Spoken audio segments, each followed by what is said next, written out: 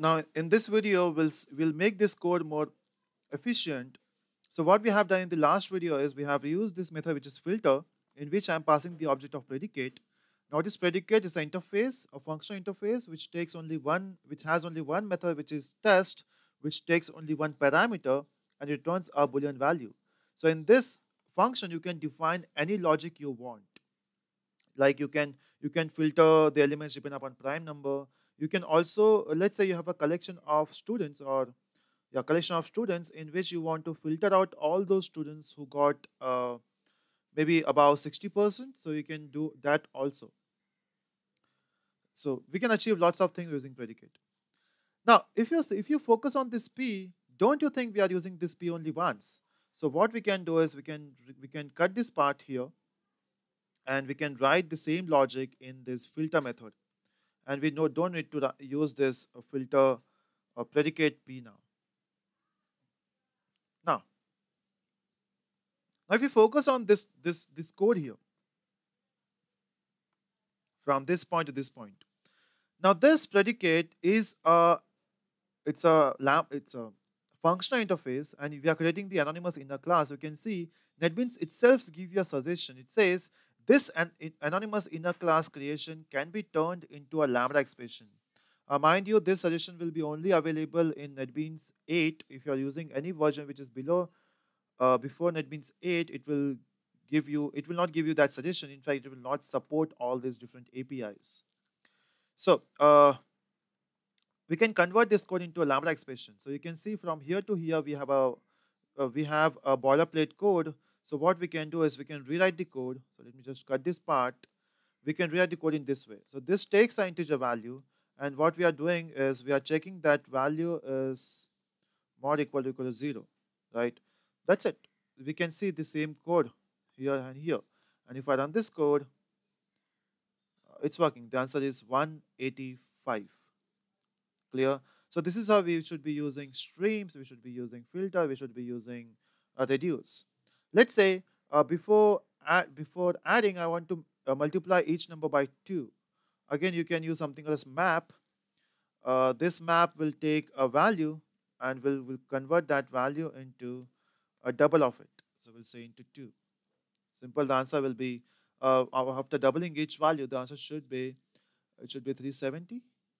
Yeah, answer is 370, right? So this is how we can use a filter method with the help of predicate interface. Now, if you focus on these two methods, don't you think this sounds like map reduce of Google? Yeah, so this is how Google works, right? They first map all the elements and then they try to reduce the elements so that the searching will be easy. Okay, so this is how we should be using a predicate interface. Then you will say, okay, I don't want to reduce. I want to find the first element. Okay, so the first element which is divisible by 5, which is 20, right? I want to print the double value, or the value of that 20 into 2. So what we can do is we can just multiply it by 2, and we don't need to reduce here. What we want to find is we want to find first. So there is an inbuilt method which is called as findFirst here. So if I run this code now, you can see the output is optional 40. But hold on, what is optional here? Now Java is very efficient. It says there is a possibility that in your list you will not find any value which is divisible by 5. There is a chance, right? In that scenario, I don't want to give you 0. I don't want to give you any error.